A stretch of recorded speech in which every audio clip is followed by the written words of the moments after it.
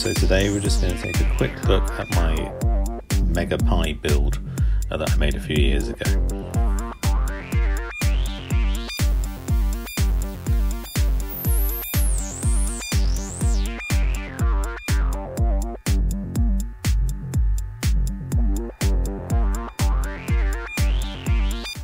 Okay, so you can hear it sounds like it's going to take off, and the fan, it probably needs a clean or something, but it does settle down once it's loaded Emulation Station.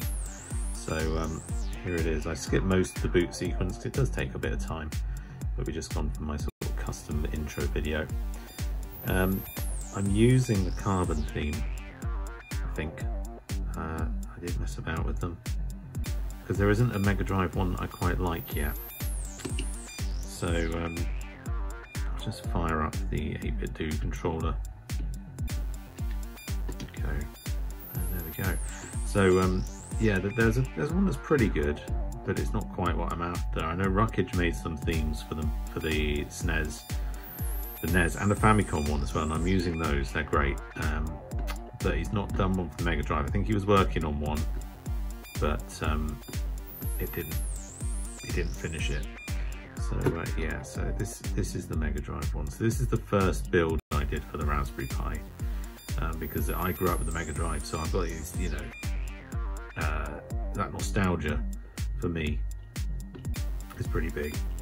So I'd set this up. But we've got we'll probably just load Aladdin actually. Let's go with the UK version of Aladdin. But it's yeah, you know, it's pretty good. I think I did this before the Mega Drive Mini came out. So, you know, I would still like a Mega Drive Mini just to have things official. But you know, for all the stuff you can't get, then I like Emulation Station. And you know, for the cost of the Pi and the case and everything like that. Wow, it's loud. You know, it was probably about the same price. So we've got some nice things. We've got the CRT filter, we've got the border on as well. I don't know why it's picking up the Japanese box art, but you know, that's fine, I can live with that. But it's just a nice sort of bezel. Ideally I would have this running on an actual CRT, but I don't have the room for that. So yeah, it's a bit of Aladdin.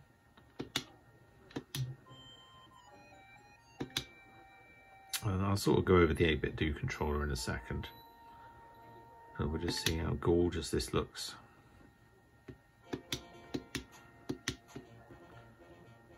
So yeah, there might be a bit of lag. I can't really tell, but it is a Pi. It's a Pi 2. I've overclocked it a little, so it could be, you know, maybe the CRT filter is probably taking its toll on the aging hardware. This Pi 2 was originally being used as a like a Kodi server, so it was on for ages. So it's, you know, it's probably a little bit knackered.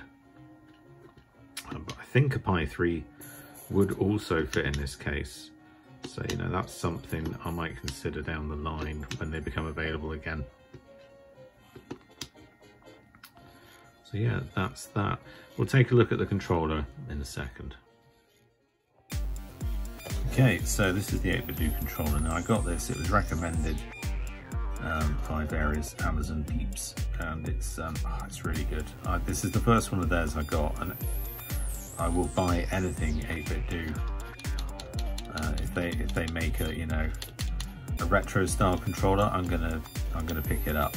I also use this on the PC mainly for beat 'em up, so it's great for Street Fighter because of the 6-button layout. So I've used it wired with Street Fighter 5, I guess I've been playing a little bit. I'm no good at it, but it does make it easier because you've got your punches and kicks all across there. So it's pretty good for that. You know, it's maybe not as good as like an arcade stick or a hitbox, but I'm not professional, it does the job. But really, it does a pretty good job of replicating the Mega Drive controller with a few more buttons as well. It's top-notch stuff. So as you can see in the other video with the PC Engine build, I got the 8BitDo PCE wireless controller. So that's also a great controller. I really like that. I'm looking forward to using that with the PC Engine build once that's finished. I've sort of just been using it for testing for the time being, but I will be using it properly soon. I'm still playing Aladdin very badly, I might add, because I'm trying to multitask. But yeah, I can't recommend this enough. Like I said, down the line, if money with no object and I had the space, I would probably fork out. Oh, I'd get the original consoles, but also I'd probably get the mini consoles as well as display pieces. But you know, you can't collect it all, especially on a budget and with a lack of space. So for the time being, this sort of satisfies the emulation need. Really, yeah. So it's a good controller. So I recommend that. Even if you can't get the console case, the Retroflag case, just having this controller and using it on a PC or something like that will feel close enough. So yeah, that's that. So all in all, it's just a quick look really at the Mega Drive. So the Mega Pi case and this controller. So, you know, if you've any questions about it, you know, mention in the, you know, ask in the comments. I can probably answer them. You can probably find this stuff online. It's been out for a few years now, and really, I'm just creating this video just as a little overview of stuff I've got at the moment. So it's nothing new. It's, you know, it's stuff that's readily available, and it's probably been covered by others. But you know, I've had a lot of time to play with this, and it's just to give you an impression of what I think of it after the last few years, really. But yeah, I would say it's, if you can afford it, if you can get hold of a Pi 2 or 3, if you can get hold of the Retroflag case, I think about £30. If you can get hold of this controller, that's about £25 to £30 as well.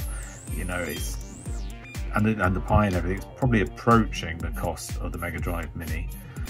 You know, that you can get second hand for around 60, but obviously this will have more games potentially if you want to explore the that route and the shady sites you might need to go to get them. But in a pinch, this does the job of replicating the feel of the Mega Drive. So yeah, I hope you've enjoyed my ramblings this time, and you know, until next time, happy gaming.